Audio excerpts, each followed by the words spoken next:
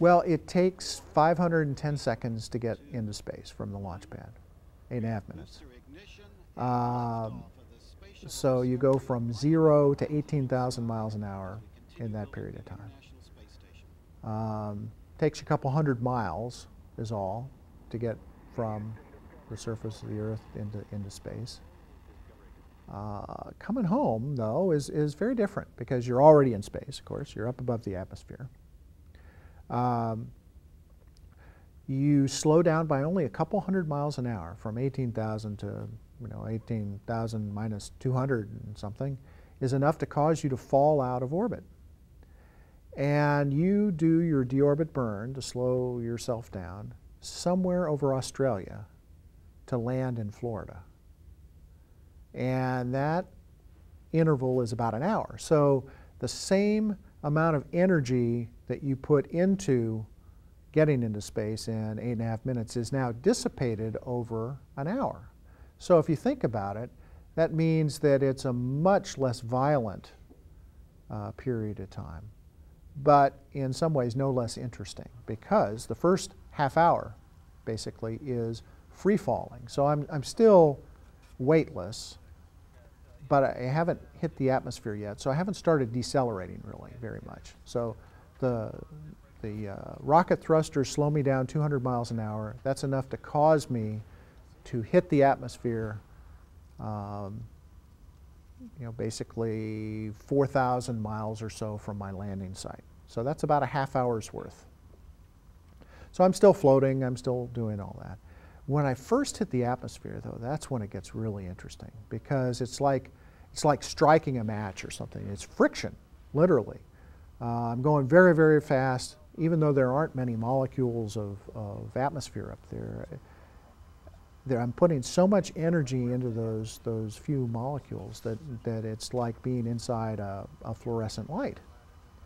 And initially, they glow a salmon pink color, and you're surrounded by this envelope of plasma that's burning salmon pink. And as you go slower and slower, as you hit more of the atmosphere, the atmosphere is thicker, it slows you down more.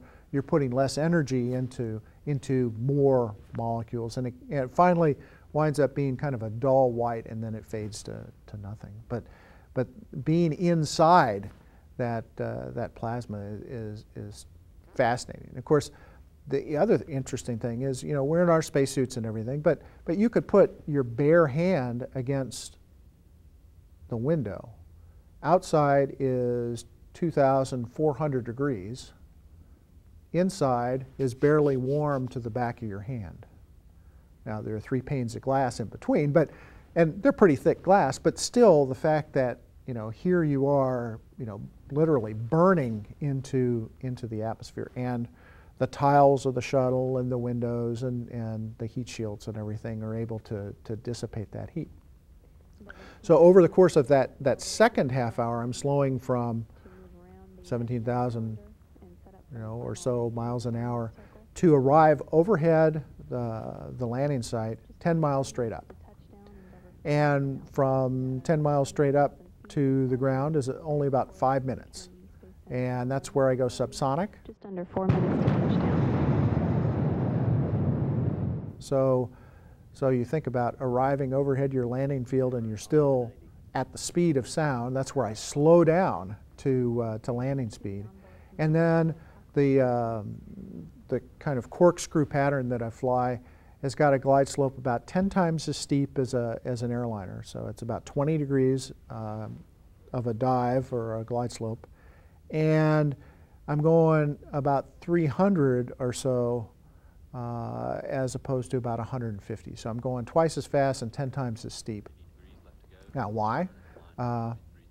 Airliners have engines, of course, and we don't. The last powered event for the Space Shuttle is when you did the deorbit burn, half a world away.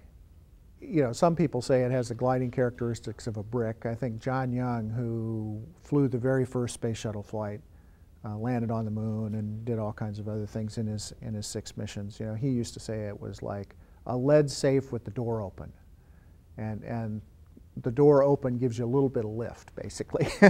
Um, but you don't experience that. I mean, that's true. That's the gliding characteristic that it has, and that's the reason why you come down at such a steep angle. But in terms of how it flies, how it handles very much like a modern fighter airplane, which is remarkable given the fact that the shuttle itself weighs about 100 tons when it's coming in for landing.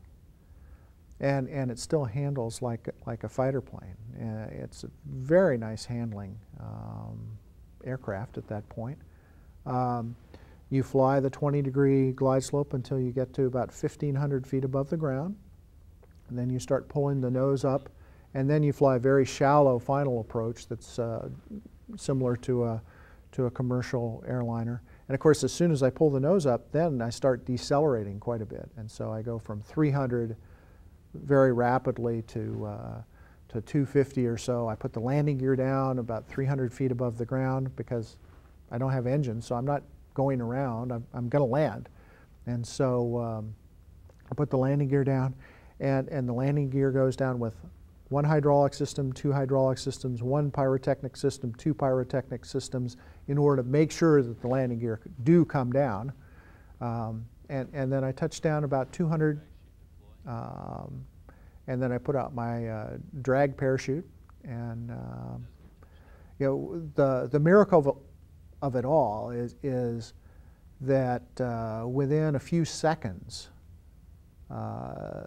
that's when you arrive at wheel stop, compared to what they predicted months before you took off.